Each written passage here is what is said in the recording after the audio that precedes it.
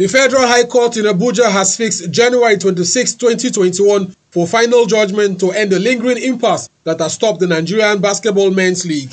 It will be recalled that Olumide Oyedeji-led Kwesi Premier Management Board in 2018 had taken the NBBF to court to stop the Men's Basketball League.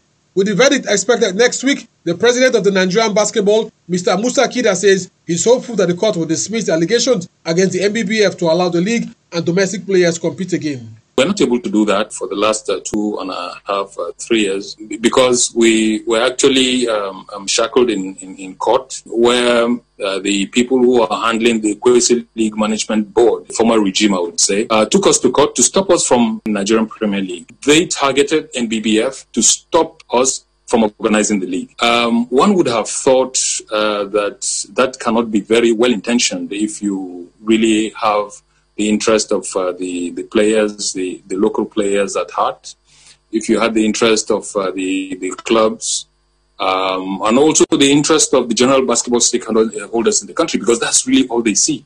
The president of the NBBF says he's upset that Kwesi management will go to court to stop the league they profess to love.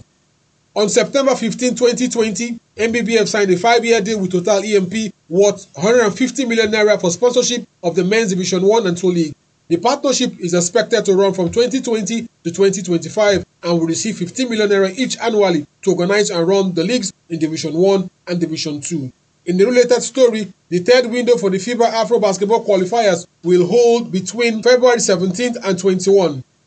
In football, former Super Eagles assistant coach Joseph Eriko is dead. Joseph Eriko was former coach of NEPA Football Club in Lagos, where he introduced the Tiki-Taka football. Joe Eriko was part of Nigerian coaching crew of Amadou Shuaibu and Stephen Keshi that qualified Nigeria for the 2002 World Cup in Korea, Japan. Sopriye Jaja, RSTV Sports.